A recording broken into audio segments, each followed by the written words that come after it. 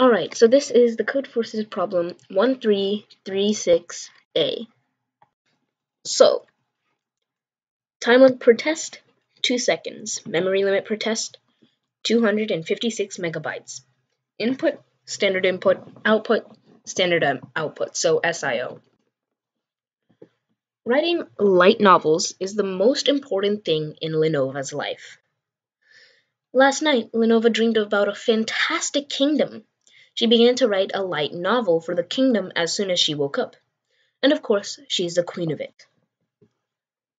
There are n cities and n-1 two-way roads connecting pairs of cities in the kingdom. From any city, you can reach any other city by walking through some roads. The cities are numbered from 1 to n, and the city 1 is the capital of the kingdom. So the kingdom has a tree structure. As the queen, Lenova plans to choose exactly k cities developing industry, while the other ones will develop tourism. The capital can also be either industry or tourism city. A meeting is held in the capital once a year. To attend the meeting, each industry sends an envoy. All envoys will follow the shortest path from the departure city to the capital city, which is unique. Traveling in tourism cities is pleasant. For each envoy, his happiness is equal to the number of tourism cities on his path. In order to be a queen loved by people, Lenova wants to choose K cities which can maximize the sum of happiness of all envoys. Can you calculate the maximum sum for her? Input. The first line contains two integers, n and k, the number of cities and industry cities, respectively. Each of the next n-1 lines contains integers u and w, denoting there's a road connecting city u and city w, and u and v, denoting there is a road connecting city U and city V. It is guaranteed that from any city you can reach any other city by the roads. Print the only line containing a single integer, the maximum sum of happiness across all envoys. The input for this case would be 7 output, input to output, input, output. So in the first example, this is the graph that's shown. In the first example, Lenova can choose cities 2, 5, and 6 to develop industries. Then the happiness of the envoy from city 2 to city 1 is the happiness of envoys from city 5, 6, 7. Oh wait, sorry. The happiness of the envoy from city 2 is 1. The happiness from envoys from cities 5, 6, and 7 is 2. The sum of the happinesses is 7, and it can be proved to be the maximum 1. In the second example, choosing 3 and 4 developing industries can reach a sum of 3. But remember that Lenova plans to choose exactly K cities developing industry. Then the maximum sum is 2.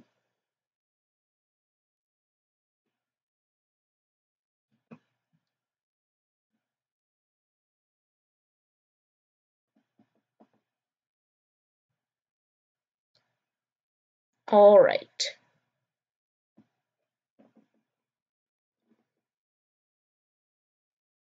So let's think about this problem here. So the first thing is you'll notice in both of these examples, 1 is going to be a tourism city. And that makes the most sense because all of the industries are going to converge to 1. So it would make most sense to make 1 itself as a tourism city, so each industry can, so that each industry city will get at least 1. Now the only reason this wouldn't work is if all of the cities have to be tourism cities. That would be when k is equal to n. However, that never happens, as we can see up here. Alright, so let me walk you guys through the logic for this, the full logic, and then we'll get to work on implementing it in Java. Alright, so let's switch here. So what we're going to do is first let's draw a sample graph. So we're going to take this, so 1, 2, 3, boom, boom, boom, and boom. And this is going to connect here, here, here. This is going to connect here, this is going to connect here, and here. So here's what we need to do. So first thing is we need to convince ourselves that if this node right here is going to be a city, for example, if this is going to be a tourism, which we'll mark by a T, then this one has to be a tourism. And if this one is a tourism, then this one also has to be a tourism. Right? And this should make sense to you. Because if this is a tourism and this is not, it makes more sense to actually switch them. It would make more sense. So, for example, if this was a tourism, this node right here, let me do this in a different color. If this node right here was a tourism, but this node right here was not, it would actually be better to just make this node a tourism and this node not. So it would make more sense to make this a tourism and this not. So if you are making a node, a tourism node, then you have to make each node above it also a tourism node. Otherwise, it would make more sense to switch the orders so that way you have all the tourism nodes all the way at the top. Now make sure you convince yourself that this makes sense. Basically, you should never encounter any sequence. So if you've got, say, a series of nodes where there's something here, so dash, dash, dash, then you've got a node, then you've got another node per se, and then there's something going here, and then you've got a node, and there's something going here, then you will never encounter that this is a tourism, this is an industry, and this is a tourism. You should never encounter that. Because if you do, it would make more sense to switch these two. Because then this industry would have one more happiness associated with it. And so hopefully that should make sense. So we've got to come up with an algorithm that can do that. We have to come up with an algorithm that can do that. And so what we want to do is we want to say, how much can each node give me? If I make each node a tourism node, how much happiness can I increase myself by? So this goes off of the assumption that all of these ones are also going to be tourists. And so if we take, for example, this node right here, and we say, well, how much can I increase by if this is a tourism node? We're assuming this is going to be a tourism node. Now, over here, we've got, well, this, below it, there's going to be one more. And above it, there is one tourism. So currently, the amount of happiness we're getting from this road being an industry is 2. Right? Because this road is an industry, so that's 1. This road is an industry, so that's 1. And if we say that this is now actually tourism, then there is, well, like we said, there is 1 tourism above it. Now, if we make this a tourism, let me just say if there is 1 tourism above it, if we make this one right here a tourism instead, then all we have left is this one as industry, and that's also going to give us 2. So this is going to give us 0 extra happiness. And what we want to do is we want to do this for the same process for each node. So once we've taken this, we can associate this. We can say this node right here has a happiness quotient of 0. Now, what we want to do is we want to go through each node. So let's do this by hand first so we can understand it, and then we can code it. So now let's take this node right here. Above it there is 1 tourism. Below it there are no industries. So currently we have 1 happiness attained. If we change this to a tourism, we will end up having 0 happinesses. So that means we have 0 minus 1 is equal to -1 happiness. So the happiness quotient of this is going to be -1. Now, let's continue this for the rest of the nodes. This one right here, this is going to have, well, let's see. If this is currently having 1, 2, 3 happiness, and if we make it a tourism, then this will have, well, let's explain. First, there are 3 nodes here. So there are 2 nodes below it. So it's currently and there is 1 tourism above it, 1 node above it. These ones have to be industries based on the logic I just explained to you just before. This one has to be tourisms, again, same logic. And so there's going to be 1 tourism, 2 industries below it. If this is an industry, that gives us 3 times 1 is 3. Currently, this being an industry has a happiness quotient of 3. Now, if we, well, this is giving 3 happiness, you could say. If we make this a tourism, then below it there are 2. Above it there is 1. 1 plus 1 gives you 2 tourisms. 2 into 2 is 4. So you would say this has a happiness quotient of 4 minus 3 is 1. So 4 minus 3 is 1. Well, that's going to say we can just mark that happiness quotient as 1. Now for this one, we can see that this one is also going to be, actually this one currently is giving 2. So this is going to be a -2. This is going to have a -2 quotient. This is going to have a -2 quotient. This is going to have a -1 quotient. Actually, no, this one is also going to have a -2 quotient. So now what we can do is, if we take a look back here to this example, we can see that we want 4 industries. 7 minus 4 is going to be 3, so we want to fill up 3 tourism spots. So what we can just do is first label all of these nodes. We can label them by 1, 2, 3, 4, 5, 6, 7, like that. And so now we've labeled all of these. We can list them. So 1, 2, 3, 4, 5, 6, 7. Now with nodes, 1 has a actually no, we forgot to calculate node 1's happiness quotient. So quickly for node 1, there are 1, 2, 3, 4, 5, 6 below it. There is 0 above it. So at the start, if it's an industry, it has a 0 happiness associated with it. And if we change it to tourism, that's 1, 2, 3, 4, 5, 6 tourism. So this has a happiness quotient of 6. So now we can write 6 for 2 has -1, 3 has 1, 4 has 0, 5 has -2, 6 has -2, 7 has -2. Now we can sort this. And if we sort it, we will get, if we just sort,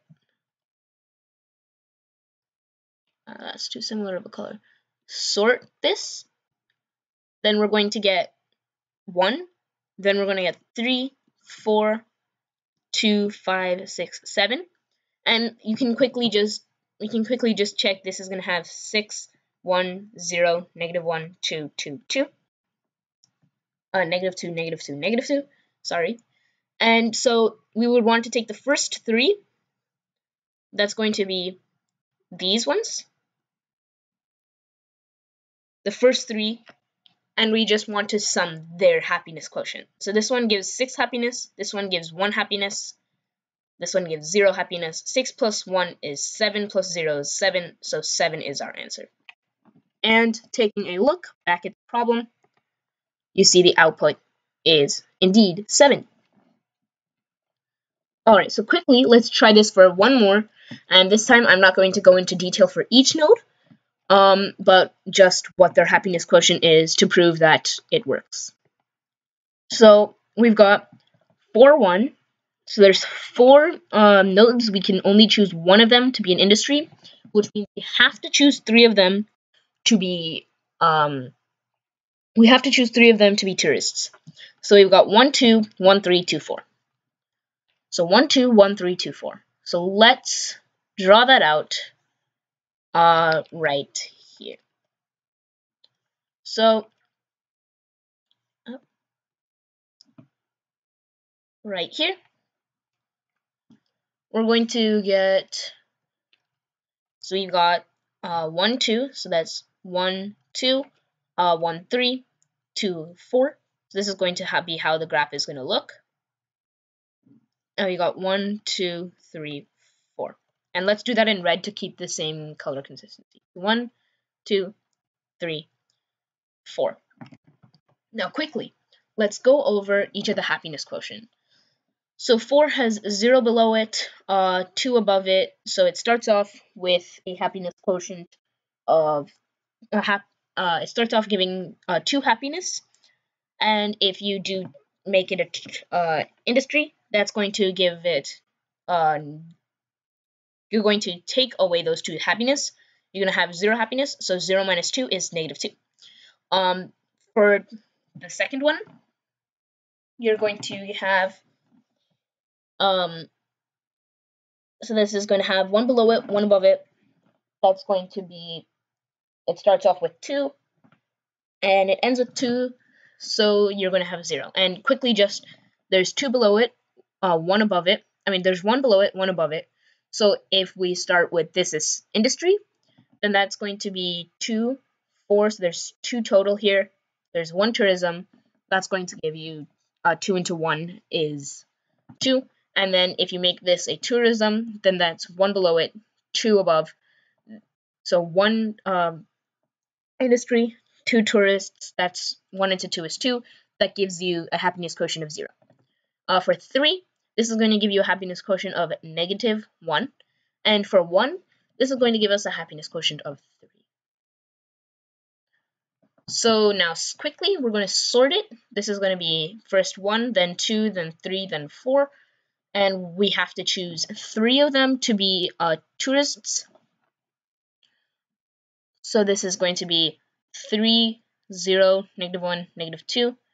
3 plus 0 plus -1 gives us an output of 2, which is indeed our answer.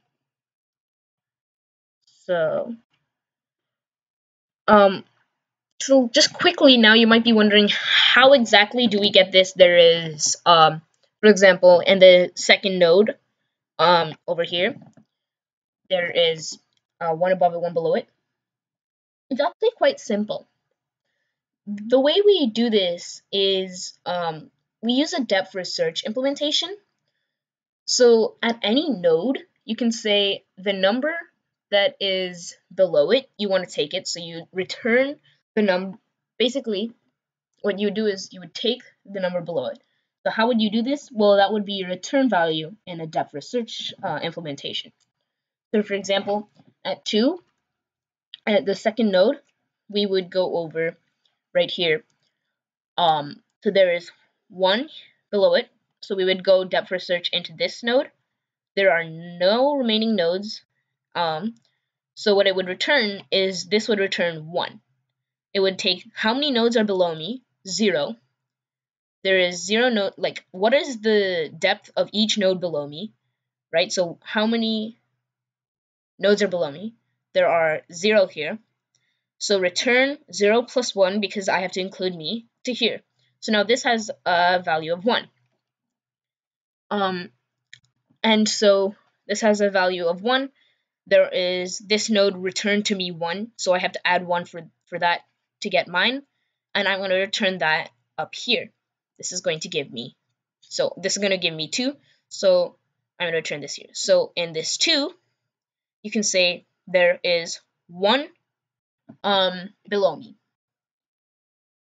and this 4 will say there is 0 below me. This 3 is also going to say there is 0 below me. 0 plus 1 is 1, so this is going to return 1. So this 1 is going to say there is 2 plus 1 is 3 below me, and 0 above me. So now 1 has 0 above it, so when we go into 2, we're going to say there is 0 plus 1 is 1 above it. And when we go into 4, there is 2 above it, because that's 1 plus 1.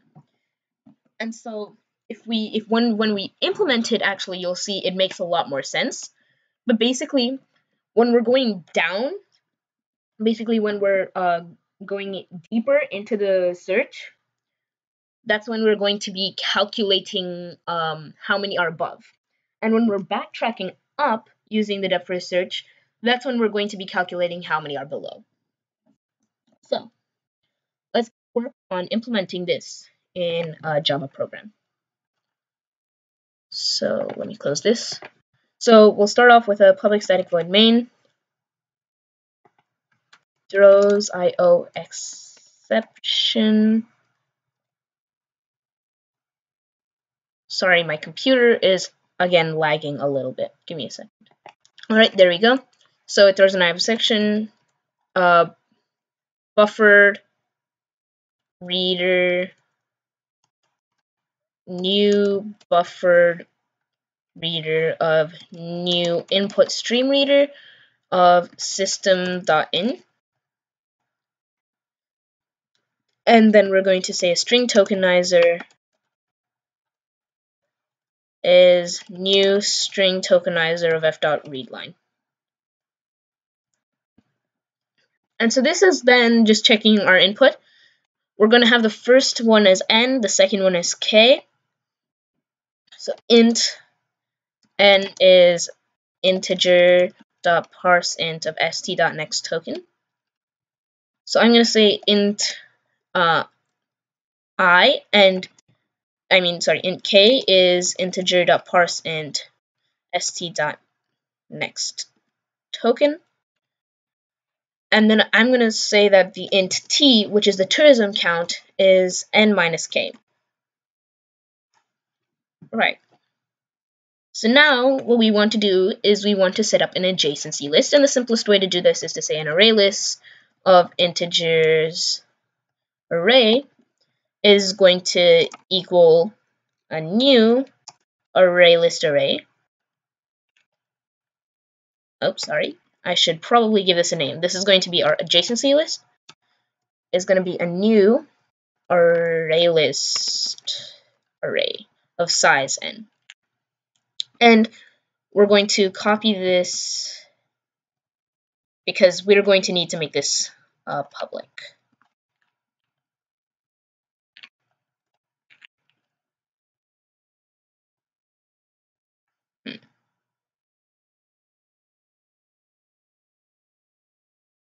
Yes. Static and public. So that's going to be that. I'm going to make a public static t public static int n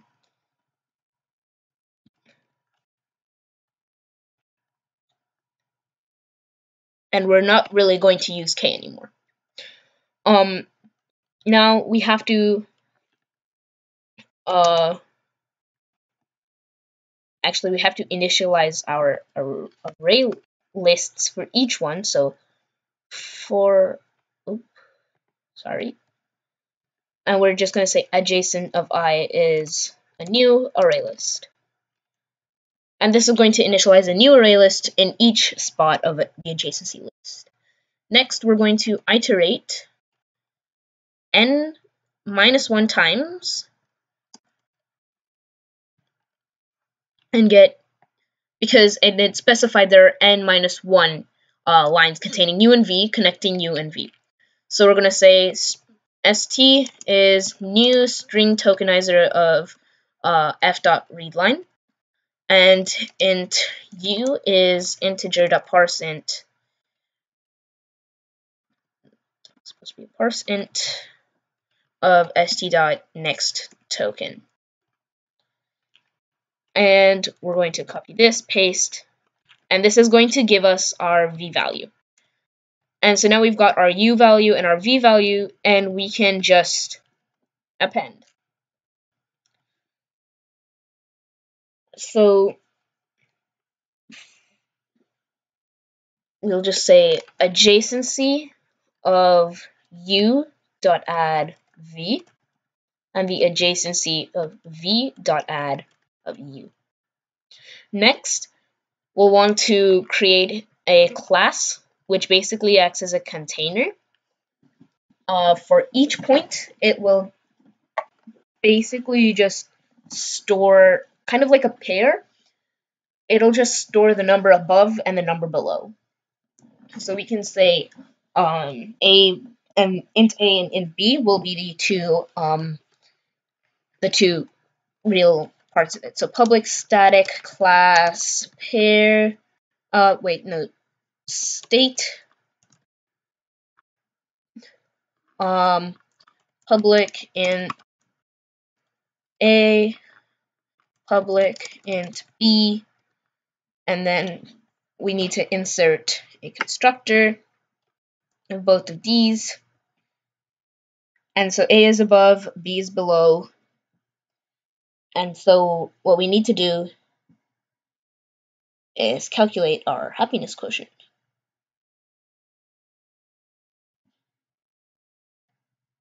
Right? So just quickly, actually no, we can do that later because the happiness quotient is just actually I just realized something. So what we're doing here when we're calculating the happiness quotient is we're saying how many are above, below. So currently it's b plus 1 times a. It's the number below plus 1 times a. And when we update it, we're going to get a plus 1 times b. And so we want to subtract b plus 1 times a. And this is going to give us b minus a as our answer, as our happiness quotient. Right? So b minus a is actually our happiness quotient. That makes things a little bit more simpler.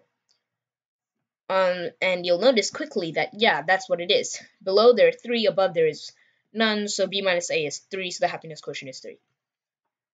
So yeah, just a quick thing that makes it a little more simpler. So then I can just say public and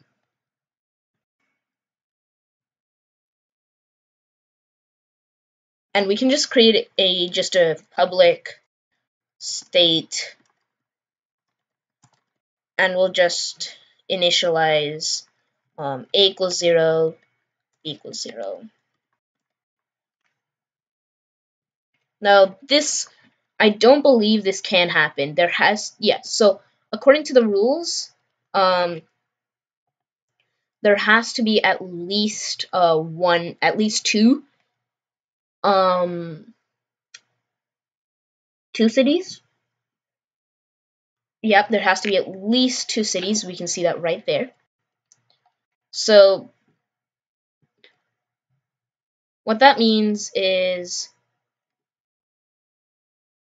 this can never happen, because you'd have to have 1, 2, which means 1 would have to have 1 below and 2 would have to have 1 above.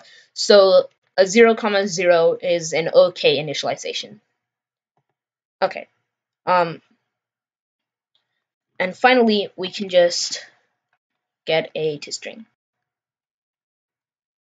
There you go. So now that we've got this in, we've got our adjacencies, we need to create a visited array for our DFS. So public static boolean viz boolean array viz, and we can just initialize that right here. Viz is new boolean array of size n. And finally, the one thing I forgot to do is that we start 0 indexed, so you have to subtract 1 here. Alright, now we're ready to make our DFS function. So public static DFS. We're going to take in int node, and then we're also going to take in the height, int above. So, and this is going to return an integer. Basically this, so I'm going to create a comment here so I don't forget. Returns num below. This one. Okay. So what we want to do is we want to take the node. We're going to first say visited of node is equal to true. Then we're going to say, oh yeah, we have to create states. Okay, sorry. One thing I forgot to do was create a public static state array called states. And we'll also initialize this here. New state array of size n. And while we're going through here, we can also just say states of I is equal to new state. That's it. So we want to say states of node is equal to above. Oh wait, no. The states of node dot A is equal to above. And then we're going to want to iterate. So for int next in adjacency of node, if not vis of next, we want to say wait. We'll want to keep a below tracker.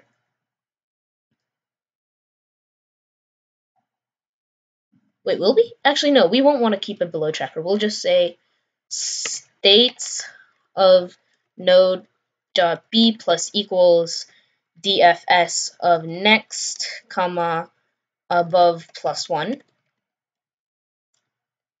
And then we'll want to return states of node dot b plus 1. And this is our DFS.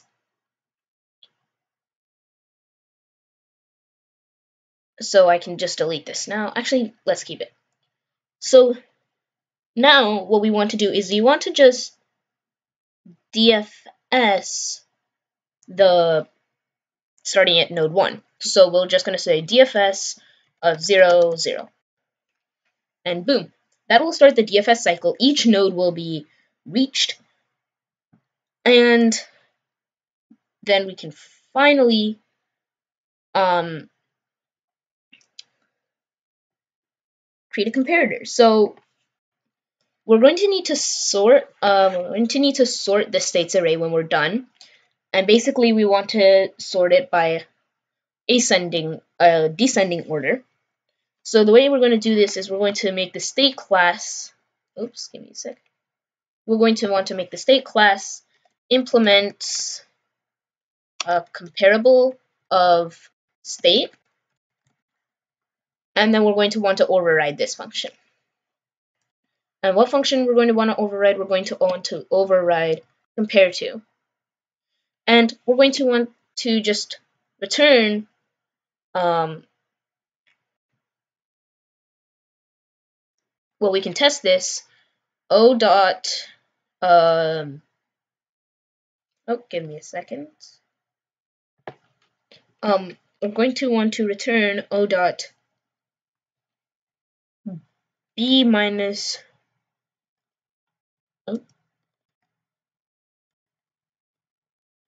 why is that very weird? Oh, that's just my screen, sorry. O dot B minus O dot A. Right? And that's going to be theirs. And minus B minus A. And this is going back directly to what we discussed very recently right here. We want B minus A as our happiness quotient. And so then we just sort, and this should be sorting ascending order. We are going to print it out just to double check. So next we want to do arrays.sort of states,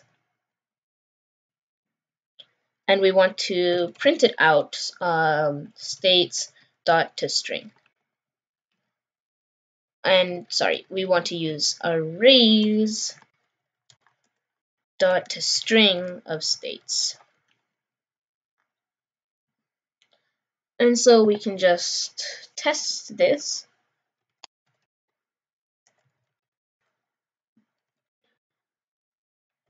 And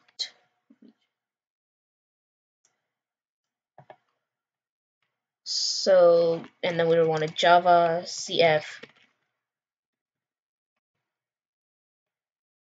So state 0, 6,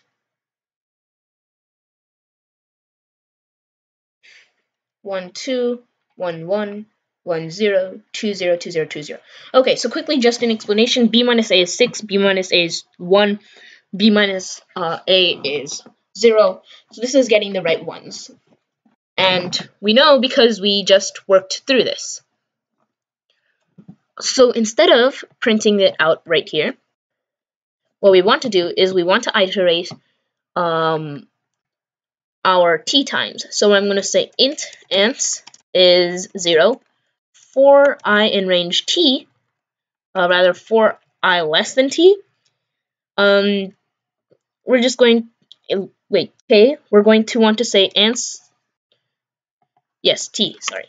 We want to use t, answer plus equals states of 0, states of I dot a minus states of I dot b. Sorry, a here and then b here. And we're going to want to print out our answer. So Java compile 7. Boom. All right. So now let's take in the next one, and we know that 7 is correct. This is going to give us 2. Just a quick check. Yep, that's 2. Let's copy this input, and we'll see that it's 9, which it was 9. So this seems to work very well. Let's submit it. So yeah, I think it's as simple as just submitting it. And it should work out fine. So yeah, I'll upload the file. Alright, so I have uploaded it here, and I'm just going to submit it, and I will let you guys know what the results are when it finishes. Alright, so we got a wrong answer on test case 9, so let's go back and check what the problem seems to be.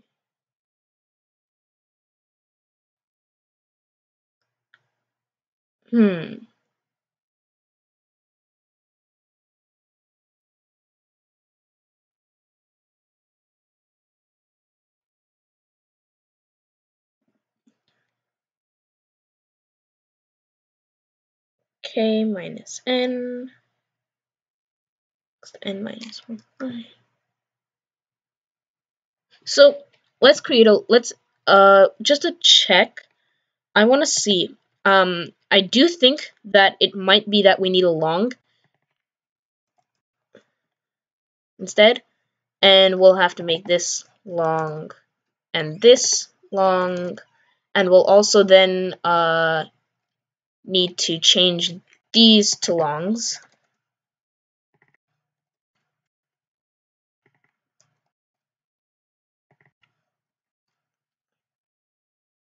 However, we do know that our inputs are going to be integers, so this works out fine. So great. Everything seems to work out fine. Let's just test to make sure that nothing else has been broken, so we can just compile it. Oh, O dot B.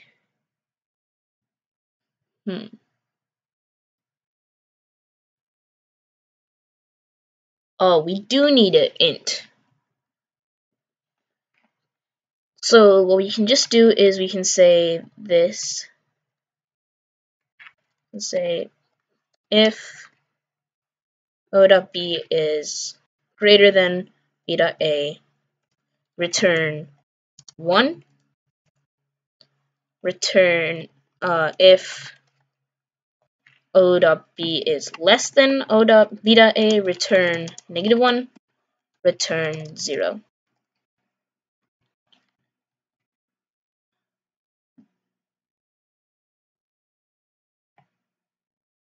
Yes. Okay, that worked out much better. Let's try it out.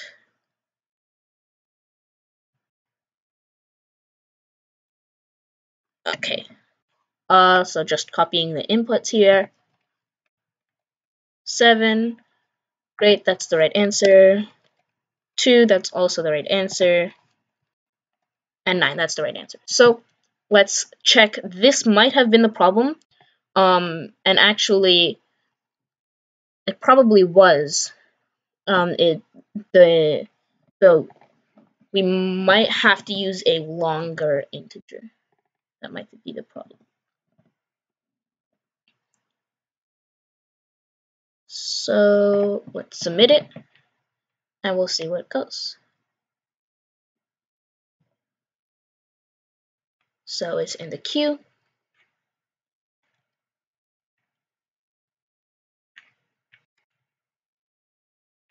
Yep, that seemed to be the problem. Yep. Okay, so that was the problem. We had too small of an integer, and that's just the thing you've got to remember is if you're sure the logic works, then one of the things you have to check is maybe you're using too small of an integer. Now I'm just going to quickly reread this and see if there was anywhere where it said that you needed to use a 64-bit integer like a long. So it wasn't. But that's okay, because we figured it out anyways, but that's just one of the things that you have to check for. So yes, I'll just quickly review my code one more time so you guys can see. And if you did enjoy, please don't forget to like and subscribe, and I will catch you guys in another video. So yep, bye.